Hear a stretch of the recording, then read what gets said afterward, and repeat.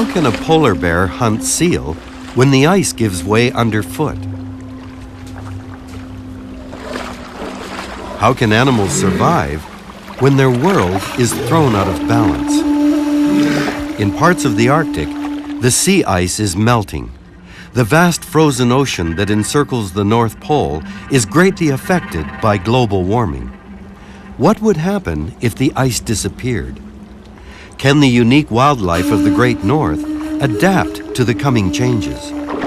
Will global warming open a sea route through the once impassable Canadian Arctic, simultaneously creating the threat of pollution in this still virgin territory? Lots of questions, very few answers.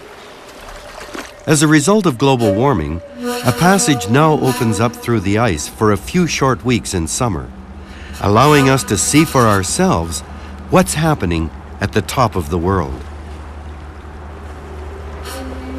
Biologist Jean Lemire and his team took up the challenge.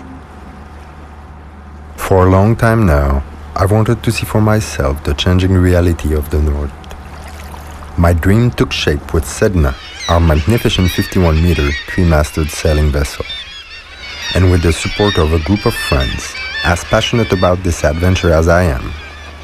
Jeff, with 60 polar expeditions to his name, Mario, a specialist in northern wildlife, Sylvain, the skipper, Sylvie, our spirited cook, and Bruno, our chief engineer. We've left everything behind us to embark on this expedition. And what an expedition! 5 months of navigation, 10,000 miles, more than 16,000 kilometers through the maze of islands that form the Canadian Arctic. 5 months to conduct field research and bring back images that will provide indisputable evidence of the major changes underway in the Arctic.